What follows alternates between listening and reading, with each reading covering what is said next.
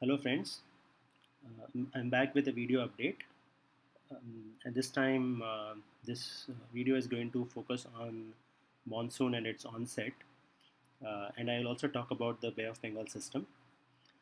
So today I didn't have time to make a presentation, so I'm just going to show you some charts and the idea behind whatever uh, conclusion I'm going to make. All right. So the first thing that we should talk about is the monsoon onset. If you have checked IMD bulletin, they have indicated that the monsoon is going to make an onset in the southernmost point or the South Andaman Sea on May 16th or 17th. So this is a good news because that means we are looking at a timely onset. But just let us look at what went into this bulletin. Like what was the reason for issuing this bulletin? So if you see that this is the wind chart and the pressure contours are overlapped or overlaid on the wind chart. So there is this mascaron high, which is our friend because this mascaron high ensures that the winds from the southern hemisphere are pushed into the northern hemisphere, and that helps in the formation of the Somali jet. Okay, so this line, this orange and reddish line that you see, that is the Somali jet. So right now it is very close to the equatorial line, obviously, because that's where the ITCZ is. The ITCZ has not moved much in the past few days. It is slightly above the equator now. But this is very good because the Somali jet is strengthening, and this strengthening of Somali jet will ensure that a lot of moisture comes in from the West Indian Ocean. Okay, and if you look at around May 15th, so the Somali jet has formed and it is straddling along this line. And if you go a little bit further, you see that there is the westerly depth. So 600 HPA is the depth of westerly winds that are required for monsoon onset. Okay, so that is also kind of satisfied, and that will be, this is the southernmost point of our Andaman Nicobar Islands, right? So that is why IMD is saying that on May 16th, the southernmost point of Andaman Nicobar Islands or Nicobar Islands will see monsoon onset, and that kind of fits in with the dynamics that we are seeing. Okay, so mascaron high is present, and then the Somali jet is also there.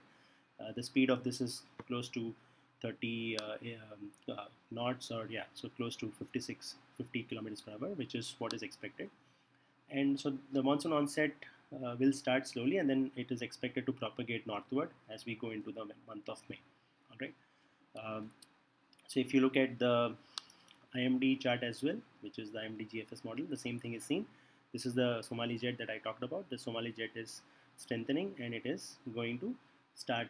So this is again the 600 HPA wind depth. So it will satisfy the wind and direction criteria.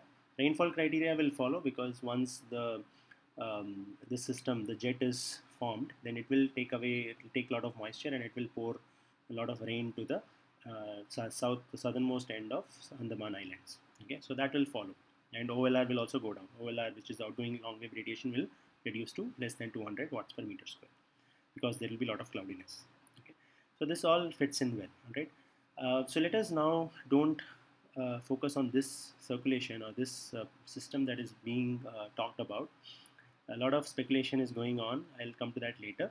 But given this onset that the Andaman Islands will, or the southmost point of Andaman Islands will see onset on May 16th, things are looking good for monsoon to progress, and ITCZ movement is also seen. If you look at the ITCZ movement for the rest of May, which is after May 20th or 22nd, the ITCZ is going to start moving at a quite rapid pace. So far it was sluggish, but it is expected to move uh, in a quite rapid fashion after May 20th.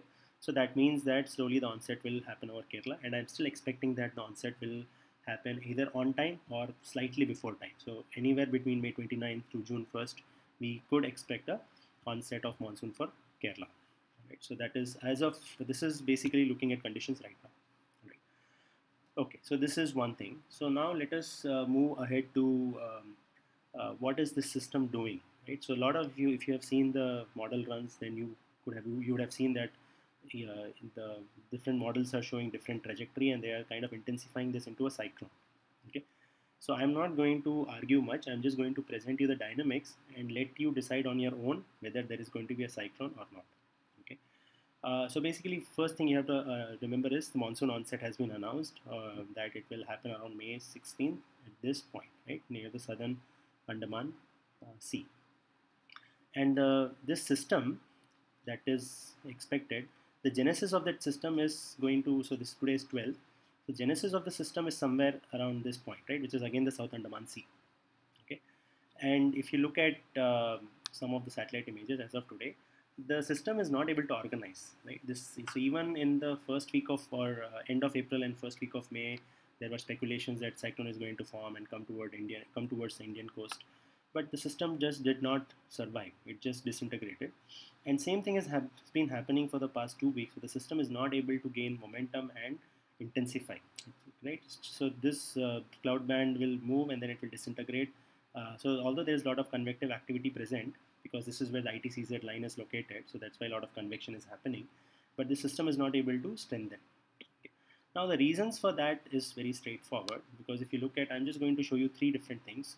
Once you look at the anomaly charts, then SST anomaly, this is the 7-day anomaly of how the sea surface temperature has changed. You can see that a lot of warming is only present in the central bay or slightly central west bay.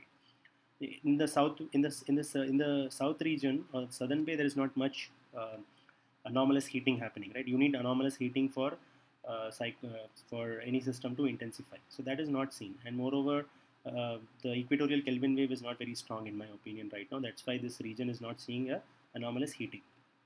All right, so this is one thing. So you don't see much of this red patch. If it was here, then definitely the system would intensify. Second thing is, even though the Bay of Bengal is very hot, temperatures are 31, 30 degrees Celsius, but that is not the only criteria. Atmosphere and ocean have to interact with each other. So this is where I've been constantly talking about the gradients, the atmospheric ocean gradients, right? So if atmosphere is at 25, ocean is at 30, a lot of convection will happen. But if atmosphere is at 29 and ocean is at 30, then that convection is not going to happen at a very rapid rate. And that is kind of seen from this MJO plot, right? MJO has been very weak for a very long time. So within this circle, if MJO is present, this circle, then MJO has a very weak activity. And this is kind of seen by all the models, where MJO is very weak. And even if you look at the GFS model, MJO is being kept in this inner circle. That is not good, because that will not allow for a very strong convection to happen. Okay. And the last point, which is the nail in the coffin, is the wind shear. So once the monsoon onset happens, you know that there is going to be very high shear, because there are going to be east-west shear zone, right? Because the lower level winds will be westerly, but whereas the upper level winds will be easterly. So there is going to be a strong shear zone. So how can a system survive when the strong shear zone is out of my understanding? All the models are showing that there are chances of some cyclone formation, but these three things clearly kind of indicate that it is right now not a very good indication of a cyclonic system or a cyclone forming, right? So I'm not going to conclude anything. In my opinion, if you ask, I have been saying from very beginning that dynamics will tell you a lot of things, and as per the current dynamics, I feel that the models are over predicting this cyclone formation. But based on whatever I have told you today, you guys can take a call, and I would urge you to not look at only the model outputs, but also look at these dynamics, which tell a lot of things and make you question what the model output is doing. Okay? So right now, if you ask me, cyclone formation is not likely, and monsoon onset, if it happens, then definitely cyclone formation is chances are very, very, very low, like 0.0001%. So with that, I would like to close, and I will be back with more updates. And since monsoon onset is happening and interesting days are ahead in terms of monsoon onset and monsoon propagation, I will keep coming back with a lot of videos regarding monsoon and special coverage of monsoon on onset and how it is propagating. All right, so stay tuned and subscribe to my channel. Thank you so much.